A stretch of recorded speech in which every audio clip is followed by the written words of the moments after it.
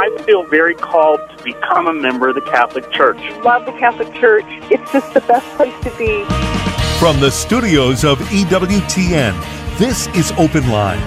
In North America, call toll-free 1-800-585-9396. That's 1-800-585-9396. Outside North America, call 1-205-271-2985. You can also send an email to openline@ewtn.com. A tremendous Thursday to each and every one of you. Thanks so much for taking a little time out of the back end of your week to join us here on Open Line Thursday. We talk the new evangelization on Thursdays with Father Larry Richards. And, you know, I'll give you a little insight. We'd probably slip in a little old evangelization if that's more to your liking.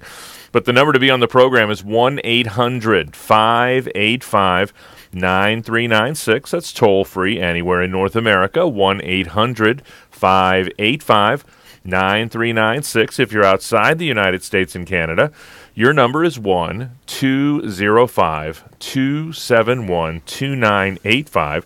And we'll put you straight to the front of the line at 1-205-271-2985. You can send us an email, openline@ewtn.com, or you can text your question to Father Larry. Text the letters EWTN to 55000. Text your first name and your question, message, and data rates may apply. I'm Jack Williams. Michael McCall produces the program. Your call screeners, Mr. Matt Kubensky, and Jeff Burson handles our social media endeavors. And our host, as he is every single Thursday, live from the shores of beautiful Lake Erie, Father Larry Richards. Father, how are you? I'm blessed today, getting ready to do a weekend retreat here for we call it Divine Mercy Encounter. So we have about 40 high school and college kids coming to encounter the mercy of Jesus this weekend. So always get real excited about that. Well, you know, Father, I just returned from convocating with 3,500 of my closest friends in Orlando, Florida, and our bishops put on what is really just a spectacular event. We've talked about it a little bit during the week, and I'm sure you've heard some feedback from some people that have attended. I really entered with very little expectation and was extremely pleasantly surprised by the tone and tenor of the whole thing. And I was surprised I wasn't invited. Nobody invited me. What's here? I have a new evangelization thing. What is this, Jack? You don't have any poll? You need to have a chat with your bishop there, my friend. Yeah, I know. He wasn't there either. Trust me, that was the problem.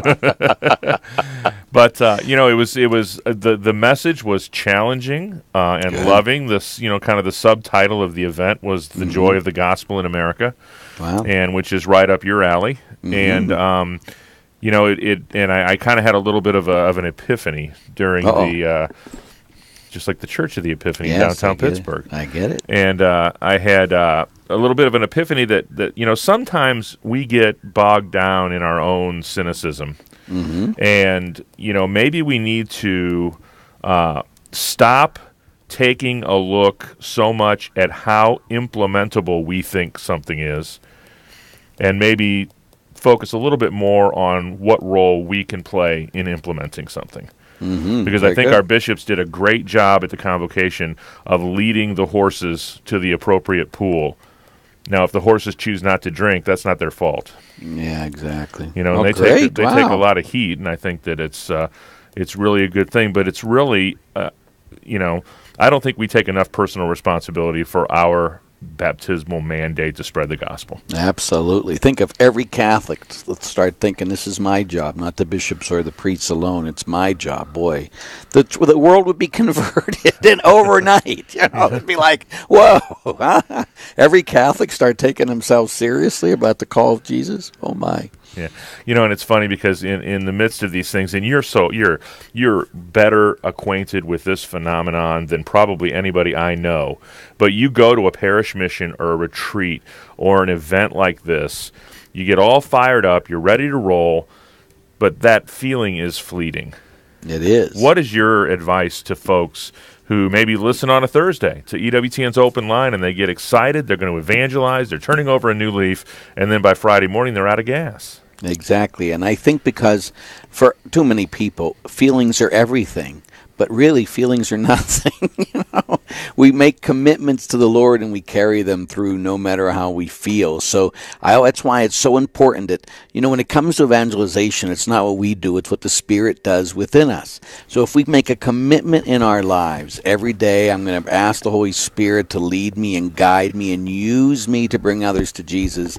Now it's on the Spirit, and all I got to be is open and say that prayer. Everybody says something every day, so just to say a prayer to the Holy Spirit and ask Him to use you to bring other people to Jesus is the most basic and wonderful thing you can do, because you do that and then you do it whether you feel like it or you don't, and then God can use you in a great and mighty way. Speaking of feeling like it or you don't, I know from firsthand experience that you generally travel in your clerics, which even on vacation, which makes you a bit of a target out in the public square. How do you handle those situations when you've just been 4 days away from home at a parish mission and your flight got canceled and you got on a later flight and you're about ready to fall asleep and you sit down on the plane and someone wants to engage you in a conversation about maybe not even something that you would think remotely involves the love of our Lord? How do you muster the energy to not just say, I'm going to take a nap now?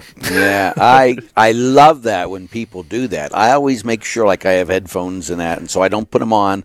I always greet the person, and because I'm almost every week, but 90% of people will not talk to me. So I don't force anything, because I'm a big one about not forcing evangelization, but I'll ask how the day is, how's it going, and that's it. And then I'll sit there and I'll kind of wait, and then if anything goes okay, now I'll go to sleep. But if they sit there, because I always pray before I get on a plane, use me today, Lord. But it's amazing how, and I don't know, once it was a great thing. Someone, I was on a plane, and there was this kid coming in, about 21, and she says, he was the last kid, and where are you going? Where are you sitting? And where do I sit? And she looked over there, and she pointed next to me, and he goes, oh. And then he came, and he says, now, Father, don't even start with me. I'm an atheist, and don't even start. And I said, that's why God set you next to me. And so for the whole 2 hours, we talked, and at the end I says, now you're not an atheist, now are you? And he goes, I guess not. He was a questioner, and that's okay. I have no problems with questioners. And so it's great when it happens, and I get awful excited about it. But a lot of people, when they see me, they go running. I don't know if it's me or what. So, yeah. Wonderful. Well, we're talking the new evangelization here on an Open Line Thursday. The number's 1-800-585-9396. That's toll-free anywhere in North America. 1-800-585-9396. Open Line Thursday with Father Larry.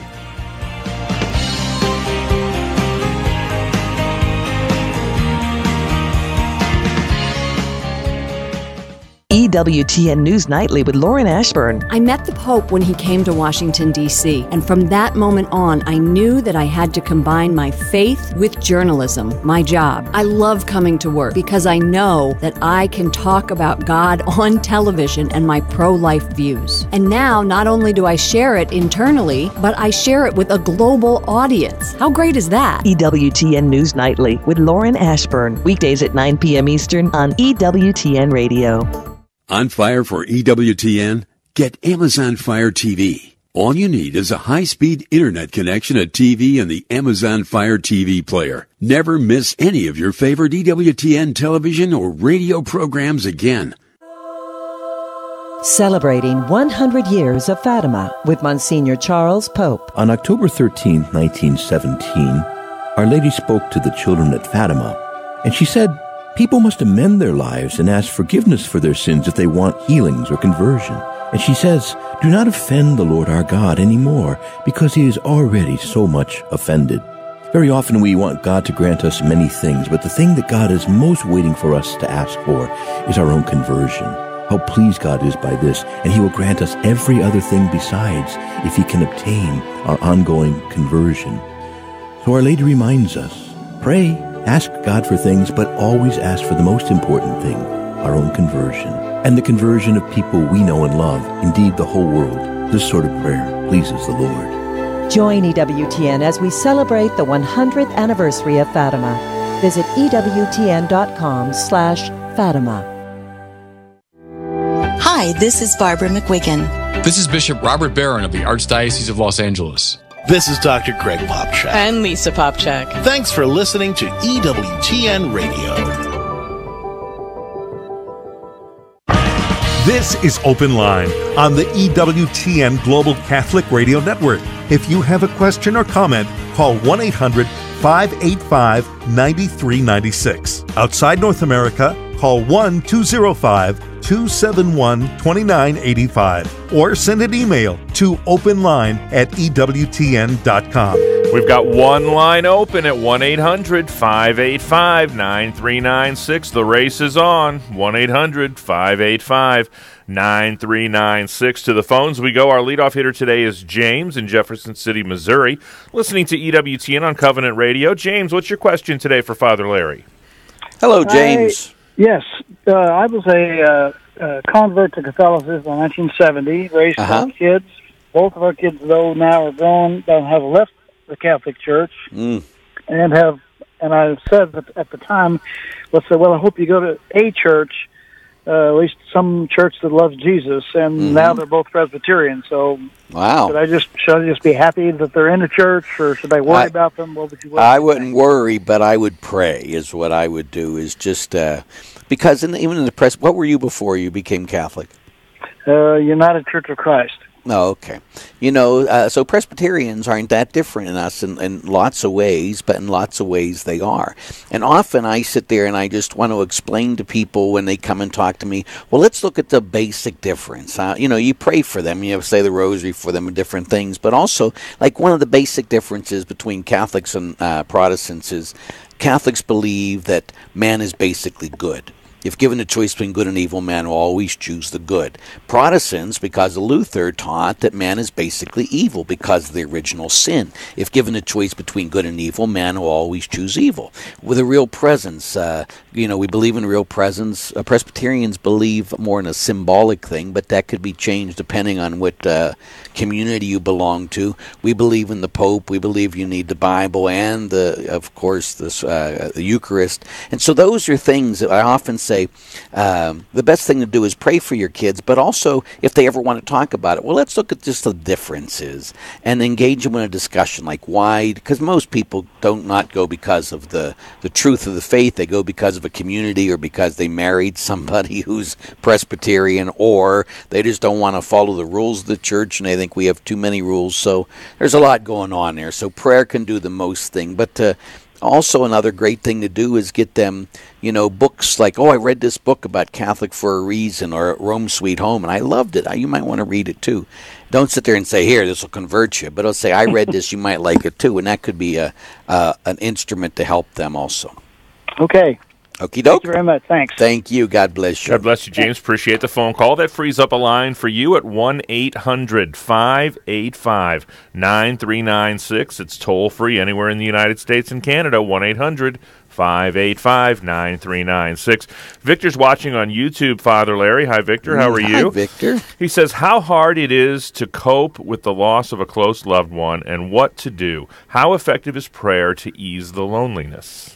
I think it's the only thing that eases the loneliness. But one of the things we have to know as Catholics, and I say at every funeral I have, that we believe in the communion of saints. So often when I'm talking to people that just lost their husband or wife or mother or father, I say you can be closer to them now than you ever were when they were on this earth. Because when they were on earth, you had to go see them, talk to them on the phone or different things. Now in the body of Christ, like communion isn't just communion with Jesus, it's communion with his whole body. And so if they are if they are in heaven now or in purgatory, you can still be quite intimate with them. So that's the first thing, is know the spiritual reality. But the second thing is that that's why we have a church on earth. I often think how hard it must be for people who don't have a community around them to support them. So like at our community, we have meals and that after for people that just lost at a funeral. But we also have people to check in on people when they come to Mass. We make sure they're taken care of, And so it's that kind of stuff that we need to know the spiritual communion of saints that is around us and that we have intimacy with after someone's died. But boy, do we all need to count on each other. And sometimes that's it's very hard, but if a good Catholic community, if we're not a community, like I've often told, there's one thing I have on my door as you walk out since I've been here. I've been here 16 years. It says, love one another, because I say, if people come to this church and they don't feel loved, we failed as Christians. Because Jesus said, all people know you're my disciples because you love one another. So especially when someone's lost somebody, you need your community around you to help ease the pain and to know that you're never alone. Next up is Michael. He's in Sharonville, Ohio, listening to EWTN on Sacred Heart Radio. Michael, you're on with Father Larry. Hello, Michael. Hello, Father Larry. I was calling because I was talking to my mom on our way to pick up my sister from St. Gertrude's choir camp, and I asked her, why are there different rites from the Catholic Church, like Roman Catholic, Byzantine, and Ethiopian? Oh, there's even more than that. There's over 20 of them. But a lot of it is part of the culture where they came from. And there's ancient traditions in the church. So when, it used to be in the early church, almost everybody said Mass differently, And so what happened was, in St. Ambrose, there's an old thing tradition to him he's a part of the Roman Rite, the Ambrosian Rite, which is still in there. And then there's the Byzantine rites. And, a lot of them came from, the part of the Greek church, and so when they were in union with us, the Holy Father, and that let them keep their various rites and their traditions, because some of these traditions are as old as the Roman tradition. So that's why. But it shows our unity isn't in how we say the Mass. Our unity is in the person of Jesus in the Eucharist. But there's ancient rites, and there's if you go to EWTN, they have Colin Donovan did a great thing about all the different rites, where they came from, and all that, and it'd be very helpful to you. All right. Well, thank you, Father Larry. Thank you for calling. You be a priest, Have a nice Michael. Day. My parents are huge fans. My mom's I'm sorry. Right now. There you go. Well, God bless you, Michael. You pray about the priesthood. Bye, Father Larry. Bye, Michael. 1-800-585-9396 is our toll-free number. Michael McCall, our producer, is considering being a priest right now. I can tell by the look in his eye. Wow, I'll bet. That's a bad thing, though, because he's married and expecting his first child here in I January. thought so. I was going to say, how is that possible? We'll have to straighten him out after the program. 1-800-585-9396 is our toll-free number. If you know someone named Jack is going to call next, just because I've said that. There you go. 1-800-585-9396. That's the number Art used. He's in Mobile, Alabama, listening to EWTN on Archangel Radio. Art, thanks for holding. You're on with Father Larry. Hello, Art. Hello, Father Larry. How are you? I've got a question. Good, very well. Sure. What's up? There we go. There you go. What's up? I got a question. Listening to your podcasts and on the open line and everything on EWTN's website, the new evangelization, that you have to love people before you can talk to them about evangelization. And so I'm real comfortable listening to that podcast. I feel great about things. I'm ready to go. Then you get into a conversation with friends or family, and it's such a secular bent. How do you how do you show them that love first when the conversation kind of agitates you, and then get to that evangelization? Oh, Art. Yes, Art. And I think that's exactly where it's coming to. Exactly there. Like again, people love to push my buttons, and so if I'm in a conversation and they're pushing my buttons, usually my love is a little stronger than normal, I would say. But I still think that you can love people even when they're pushing your buttons, right? Because like again, when someone, it depends what they push the buttons on. Like if someone's talking to me about God, okay, I can go through all their questions or all their doubts and all that stuff and be sensible. If someone comes and says, I am pro-choice and I believe a woman can kill her child, well, then I get crazy, because now you're going to sit there. Because, again, I think it depends what people need. Think about how Jesus dealt with people, and that's what I always come back to.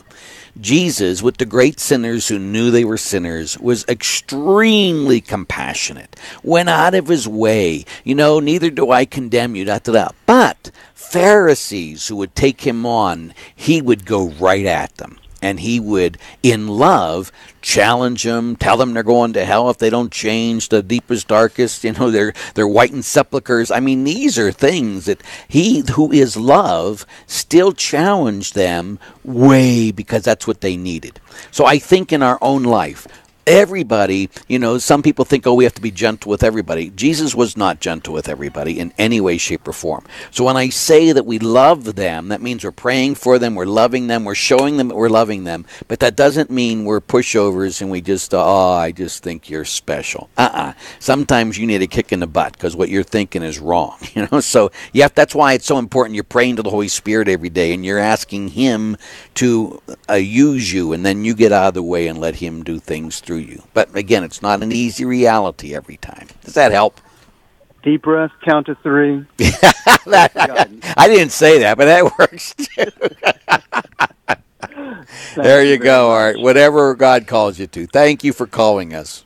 All right, bye-bye. God bless you, Art. That opens up the line for you at 1-800-585-9396. It's toll-free anywhere in North America, 1-800-585-9396. You can also send us an email, openline@ewtn.com. You can text your question to Father Larry. He's a 21st century kind of guy.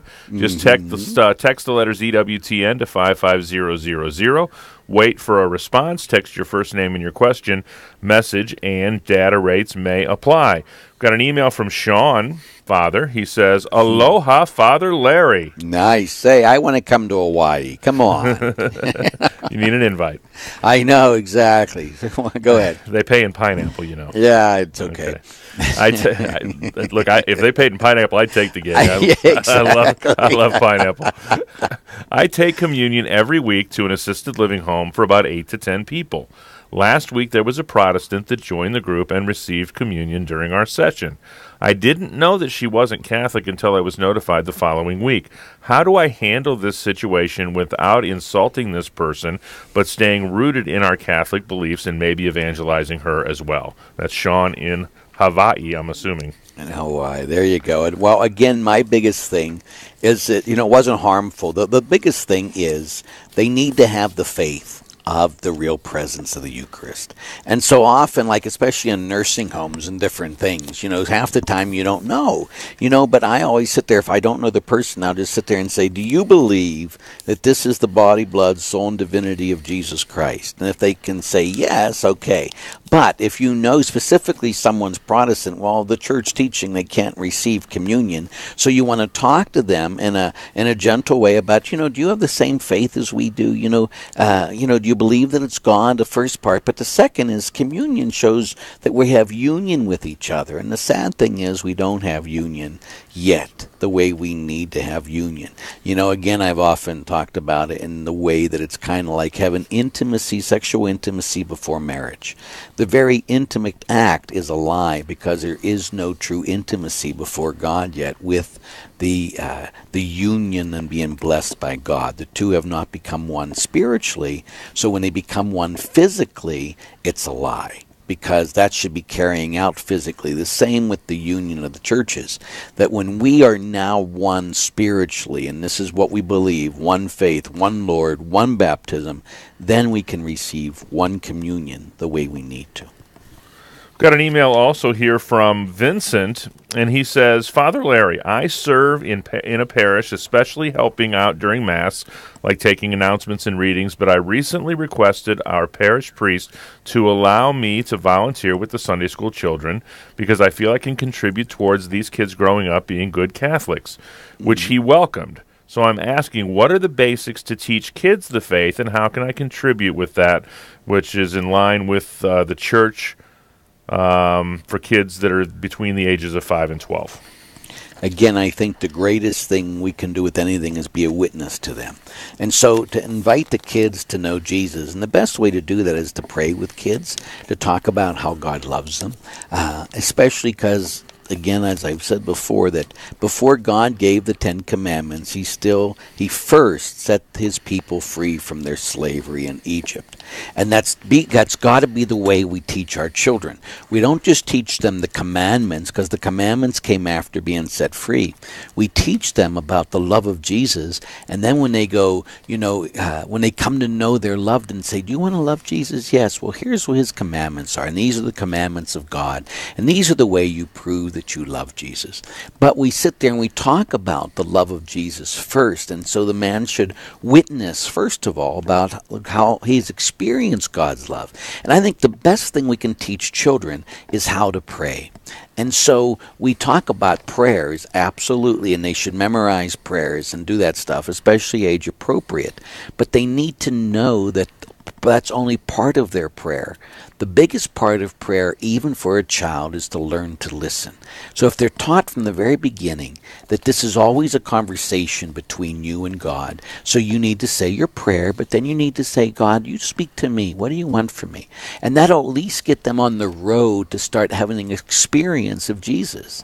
Because you can go through a lot of prayers and never have an experience of God. So that's what I think is greatest importance. One line open at 1-800-585-9396. It's toll-free anywhere in North America, 1-800-585-9396. Open line, Thursday with Father Larry.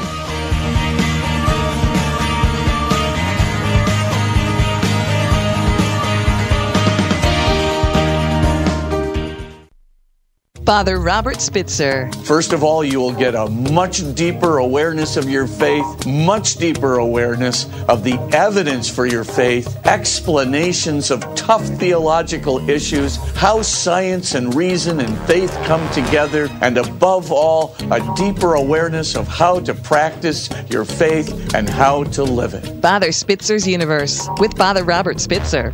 Friday, 8 p.m. Eastern on EWTN Radio. Living the Beatitudes with Father Bjorn. Blessed are those who are persecuted for righteousness' sake, for theirs is the kingdom of heaven. If you're on a football team, you don't want to just run up and down the field holding the ball and never cross into the end zone and get a touchdown. If you're on vacation, you don't want to drive all the way to Orlando and then never enter into the Magic Kingdom. We want to reach our goal, but there are a lot of obstacles, discouragement, and challenges along the way. Jesus' voice is the one calling us to say yes to Him, to live the life that He is calling us to live. We have to choose one way or the other, choose Him or not. But if we choose Him, we will be opposed. We're going to have people challenge what we believe or call us crazy. But Jesus doesn't just say, come follow me, to follow a beatitude. He's calling us to be like Himself. He is the Beatitudes. He doesn't just say, do what I say. He says, come follow me. He's with us every step of the way, transforming our weakness into strength. Blessed are those who are persecuted for righteousness' sake, for theirs is the kingdom of heaven. EWTN. Live truth. Live Catholic. We need EWTN Radio for the reason that Mother Angelica founded this entire enterprise. She always saw this as a spiritual growth network. It was to be an enterprise in media that reached people in all aspects of their life. She saw this as a holistic approach to reaching the whole person in the middle of the world and bringing them truth and life. Raymond Arroyo thinks Catholic radio is important. So should you. This is Open Line on the EWTN Global Catholic Radio Network. If you have a question or comment, call 1-800-585-9396. Outside North America, call 1-205-271-2985 or send an email to openline@ewtn.com. That's right, openline@ewtn.com, and put something in the subject line like Thursday or Father Larry or the new evangelization. If you've got a question about how you can start evangelizing or about how you can improve your evangelization, or if you have maybe even an edifying story about your experience with evangelization and the new evangelization using maybe social media that you'd like to share with us, we'd love to hear that. Send us an email, openline@ewtn.com. Back to the phones we go. Lucy is in Dallas, Texas. She's listening to EWTN on Guadalupe Radio. Lucy, you're on with Father Larry. Hello, Lucy. Hi, good afternoon, Father Larry. I am calling to find out your opinion of how to handle misconceptions of Christian unity. I was kind of edified to hear. I was flipping radio stations, and it was a station that had just changed formats, and it sounded like they were talking about, the churches becoming Christian churches, talking about getting together more, having more things in common and actually getting together, unifying all Christian churches. I'm thinking, hey, this is great. Mm-hmm. And as it turned out, the station was probably more of a Lutheran or some other type of Protestant station. I think it was Lutheran. Mm-hmm. And I heard a few things that were, kind of like, that they had kind of some issues with the Catholic Church. And I wanted to get your opinion of, because I wanted to call in and say, well, that's wrong, but I didn't know how to address it. So I wanted to call and ask you, Father Larry, how do we handle misconceptions, common misconceptions about the Catholic Church to our Protestant brethren? I think that's where truth comes, that we speak truth no matter what. I have met with, for many years, with a group of Protestant ministers, and we once all went on retreat once, and, they sat there, and one of the guys asked me, he says, Larry, we know you love Jesus. Well, thank you. But what are you going to do with Mary? Mary's a big stumbling block. And I said, oh, I'm glad you asked here. And I told him about Mary. And then every minister there says, I could believe that. Well, of course she could believe that.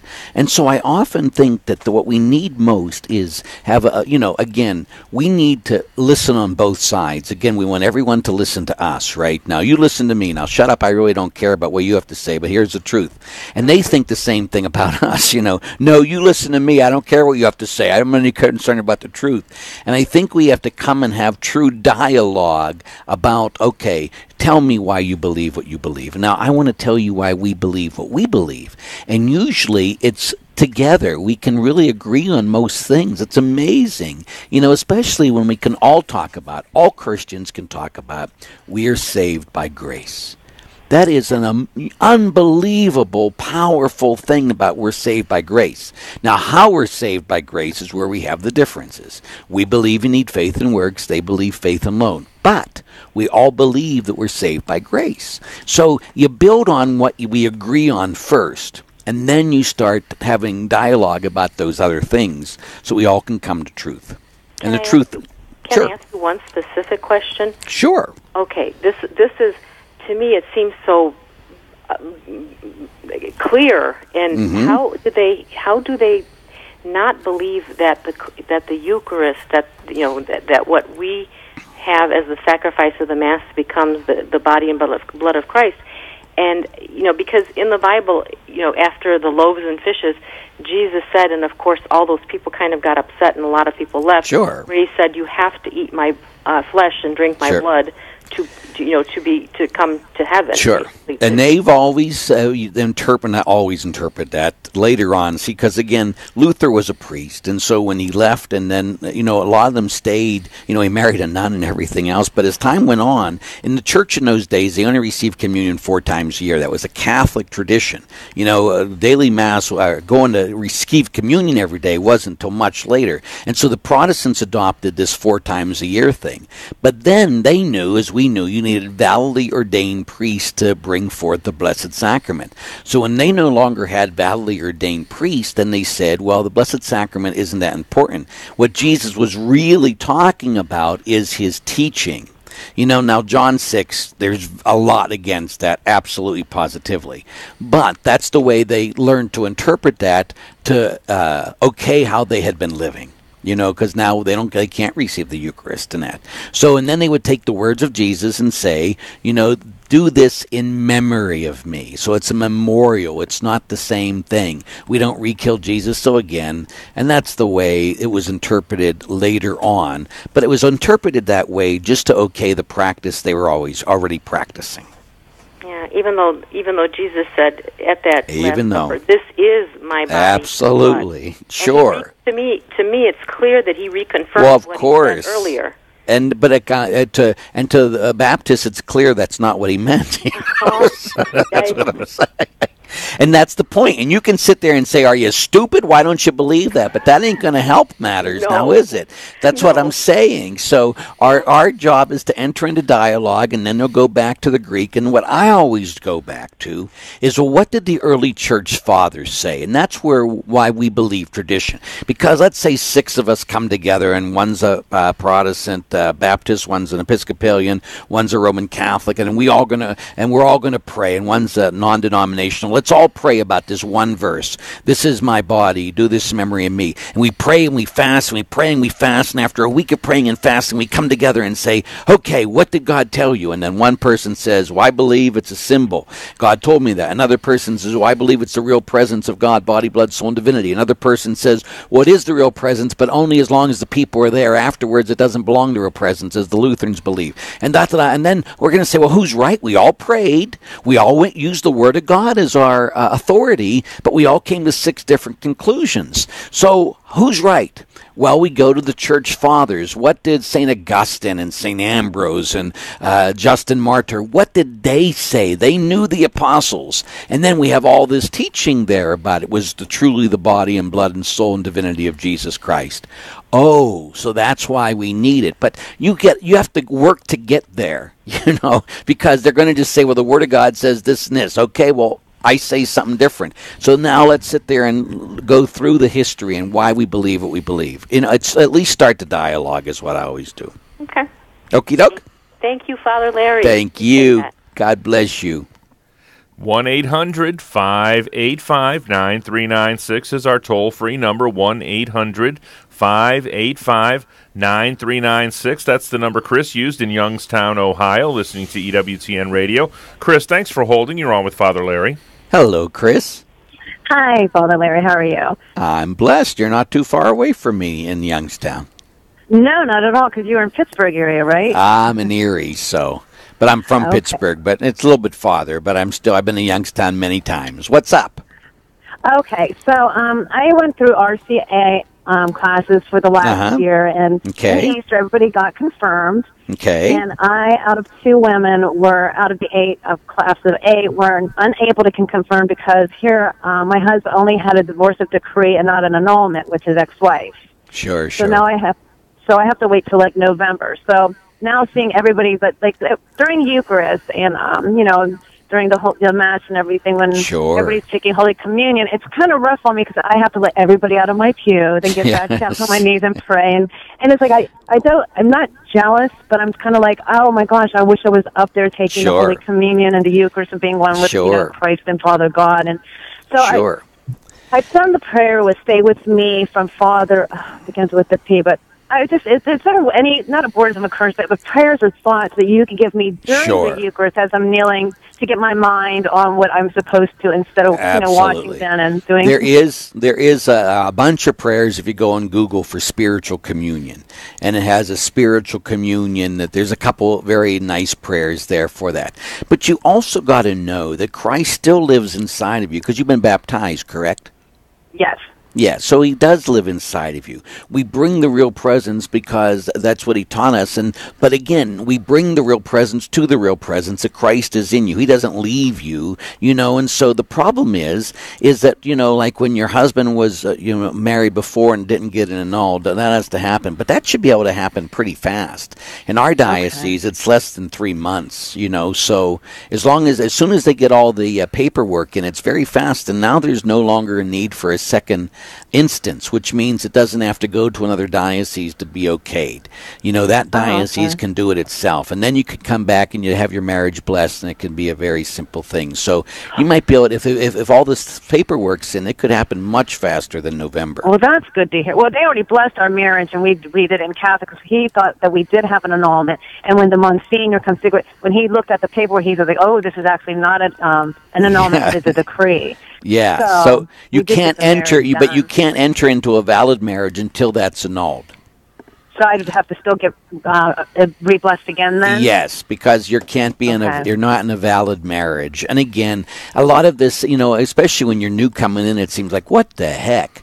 But when you look at it from the whole perspective about, okay, this is what Jesus taught, how do we deal with this? And so, but this is what the Catholic faith belongs and says. So once you come in, okay, this is why we believe it, and there's a lot of reasons. Like often people say to me, Father, we got to get this, get rid of this and get up to the times about this divorce and remarriage. I says, if we do, then we're no longer followers of Jesus, because it's Jesus who taught us we can't divorce and remarry. That's from the very mouth of Jesus Christ. So when it happens, well, how do we deal with this? So it shouldn't be easy in a lot of ways. It should be a little bit harder. But while you're doing this, Jesus knows you and he loves you and he knows your desire for him. So use that and say, Jesus, I take this. I'm so hurt, because that's what you are. You're hurt that you can't receive him. I haven't even went to Mass in 3 weeks, and that's not me. I'm like, I have to get back to Mass. I was getting frustrated. Let me tell you a little story, Chris, because I found myself in a very similar situation to yours many years ago. And when I went through the RCIA program, the annulment process was a little more involved than it is today. Or I shouldn't say it's a little. It wasn't. Well, sure, it took longer. Yeah, it took longer. It wasn't any less involved than it did. Yes. So when Easter Vigil came, I was in your situation. An annulment had not been granted. So what eventually happened is that annulment was granted in late November of that year, so several months after the Easter Vigil. And what actually happened was, is November, my wife and I were actually able to have our marriage convalidated, and we did it in a Mass that was held at the beginning of RCIA class that night for the next class that had started in the fall of that year. And there were 3 people in the annulment process that were in that class that were so blessed by seeing where they were heading that wouldn't have had that witness had everything gone the way that I thought it should have gone, and I would have been ready at Easter Vigil. So you really don't know, what our Lord might have in store for you in your situation. Right. Wow. But that's the thing. But again, and that's a great thing. And Jack says, but my mom too had to go through the same type stuff. And so there's lots of people in your situation, but Jesus knows your heart, and say, Jesus, I offer this up. And it could be in reparation for your sins. It could be, I always say, do it for somebody else who suffering. So as you're sitting there, if there's someone that has cancer, or someone doesn't know Jesus, say, Jesus, I take this pain and I offer it up for them. And then you can really be transformative of that. Okay? All right, thank you so much. And just one last thing. I was trying to read your book, Surrender. I absolutely love it. Oh, I'm glad. Thank you for saying that. Keep reading it. Do all the stuff you need to do. Okay, God bless you. All right, thanks a lot. Bye-bye. Awesome, thanks. And I'll tell you what else Chris can do, what everybody else can do, Father Larry, is they can head over to Church Pop. ChurchPop.com. It's the newest member of the EWTN family. It's got new Christian content that's fun and inspiring every day. The videos, the little infographics, the articles, everything is just spectacular on Church Pop. If you haven't been there yet, I'm going to mandate that you go there. Whoa. Otherwise, you're going to have to go to confession with Father Larry. Oh, he can't do that, but that's okay. I'll back off of that then. But if you're so inclined, is that better? You can find it on Snapchat, Instagram, and on the web at churchpop.com. Back to the phones we go. Anna is in Southern California listening to EWTN Radio.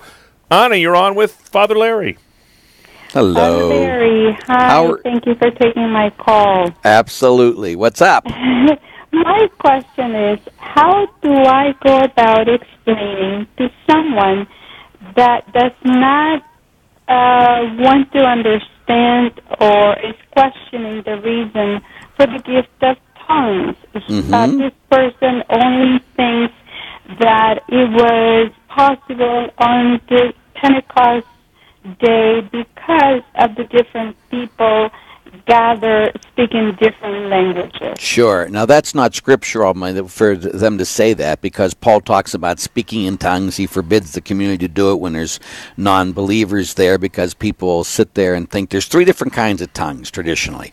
The first tongue is the tongue you're talking about, which is it's the tongue of evangelization, which means that the apostles said one thing and everybody heard it in their own tongue. first type of tongues. The second type of tongues is the tongue of praise. And that's a tongue where in a charismatic community and they praise God in tongues. And, it's because we do not know how to pray as we ought, so the Spirit himself prays within us. In the Greek, it's kolosia. I don't say it right. Other people will tell you. And then the third tongue is a tongue of prophecy, which means in a prayer group that one person speaks a tongue and someone interprets it. And that's all in Corinthians, so you don't just dismiss that and say, and that's what people did for years. Well, that was just in the New Testament church. It wasn't later. I've experienced it. I speak in tongues, and there's a lot of reality for that. I mean, you don't have to agree with it. It's the least of all the gifts. So I always tell people it's very scriptural. You can't go off of that. But you can also, there's a lot on Google and Catholic.com and all those places that can also explain the tongue phenomenon. But it's not necessary for a Christian, but it is a gift of the Holy Spirit. It's one of the charismatic gifts. I see. I understand. Thank you for giving me Thank more you. tools. There you go. God bless you. Thank you. Have a good day. Bye-bye. Bye-bye. Still plenty of time for your phone calls at 1-800-585-9396. Next stop, Overland Park, Kansas. Ken is in Overland Park, listening on Sirius XM Channel 130. Ken, you're on with Father Larry. Hello, Ken. Father, always good speaking with you. Nice talking to you. What's up? I guess I've got a kind of a two-part question here. Okay. First question would be, how do I keep myself involved with not wanting to leave the church? Okay. When I see another man that is who was kind of a model for me, why I joined, I've seen him leave, and you know why he left? And he's now going to he's going to CORE, which is a local church out here, and okay, and it's and he was a devout man. Everybody in the entire community knew this man, and this just recently happened. He was one of the reasons I joined and got involved with the Knights, became a third degree, got my family involved more.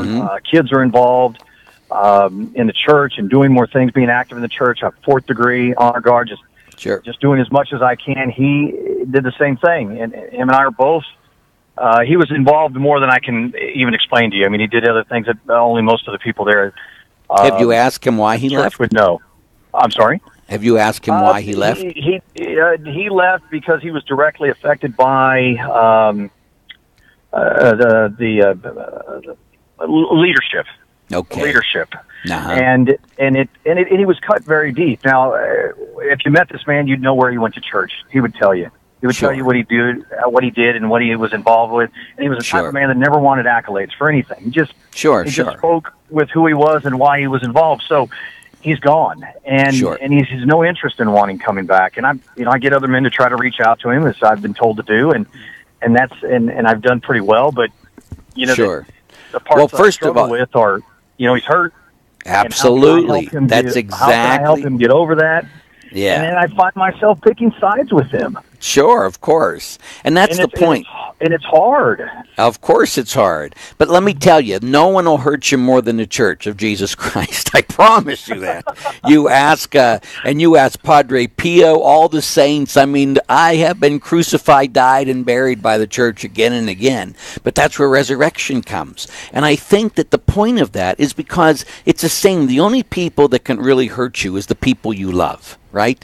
And again, your spouse might hurt you. They don't do it on purpose, but it's still, you get hurt by your spouse all the time. And you think, why does this happen? And the biggest thing is we stay focused on not the feeling of being hurt, but okay, what's true? I've said 1,000 times, I would have left the Catholic Church years ago if it wasn't for the truth that it teaches. Because there's people, me included, who do not live the way we need to live all the time. And so if I just move because, I was hurt, boy, I'd have left a long time ago. But it's truth. I can't go against truth. This is the truth. And truth is what we do for. And that's the biggest thing. Father, that being said, I remembered what Deacon Jones, Alex Jones, had said when he was here and he spoke at a men's conference. He said, once he saw the truth, how could he deny? I have to tell you, I asked myself that same question to myself, and I've been struggling with posing it to my friend and saying to him, listen to what Deacon said. once you've seen the truth, how can you deny? Well, because he's been hurt. Everything else that's Sure. happened.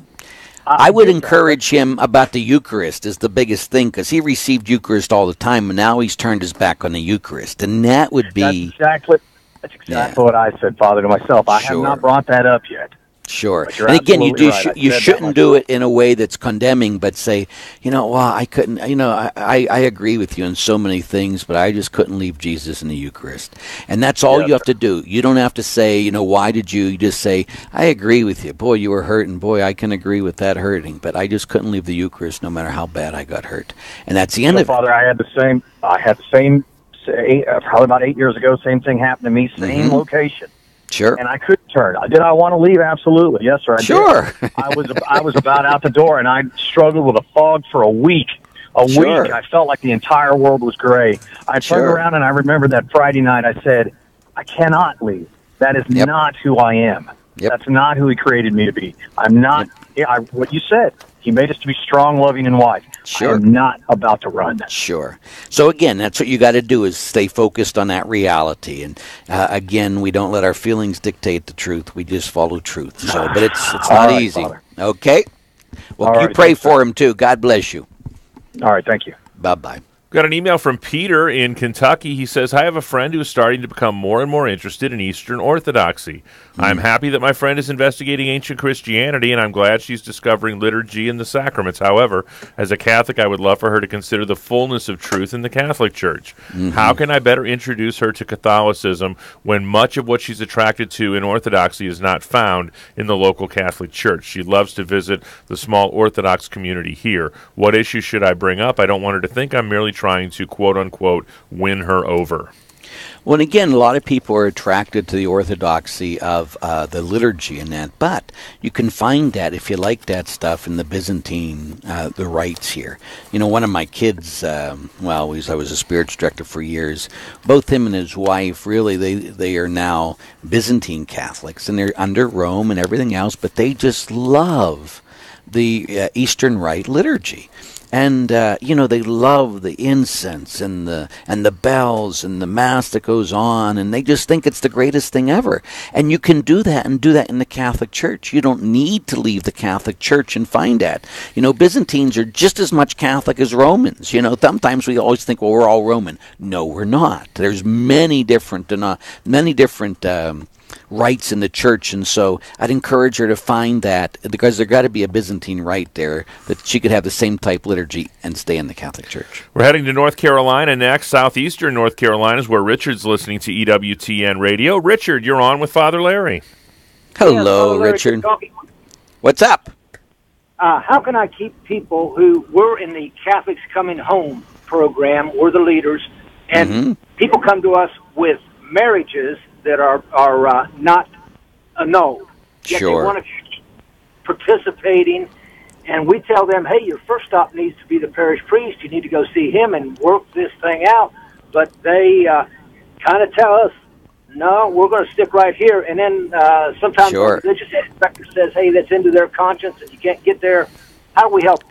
Well, and again, I think the first thing we do is pray for them, and we love them. We want to, because sometimes when we just send them off to a priest, then it's like we're putting them off. It's like, I want to walk with you. Let's go see the priest together, or let's ask Father. Let's invite Father here next week. And, people, if they know that you're walking with them through a process, they'll do anything. If they feel that, you just have to go through some hoops to come into the church, then they don't want to be bothered so often. And I don't blame them. We need to walk with people. And so you can do that in your Catholics Coming Home thing and saying, okay, you have a problem, we're going to help you with that problem. And that's what we do with hopefully everybody. Too often we're people like, okay, you have to get this, and this fixed first, then you can come to Jesus. No. You come to Jesus, and then we're going to help you fix all this stuff. That's what we got to make sure, the way we're evangelizing. We bring them to Jesus, and then we work with their stuff. Because we all got stuff, let me tell you. So, thanks so much for the phone call, Richard. We appreciate it. Father Larry, thank you for being so gracious as you always are with your time. Oh, sure. Would you leave us with a blessing? Absolutely. Holy Father, great God of love and mercy, we ask you to bless everyone who's hearing us now. In the name of the Father, and the Son, and the Holy Spirit. Amen. On behalf of our host, Father Larry Richards, producer Michael McCall, our call screener Matt Kubensky, social media manager Mr. Jeff Burson, I'm Jack Williams. Thanks so much for tuning in to EWTN's Open Line Thursday. Back at it tomorrow. Our very own Vice President of Theology, Mr. Colin Donovan, is in the house taking your questions on theology. Give Colin a call tomorrow on Open Line. Back at it Monday with John Martinoni. Till we get together then, God bless.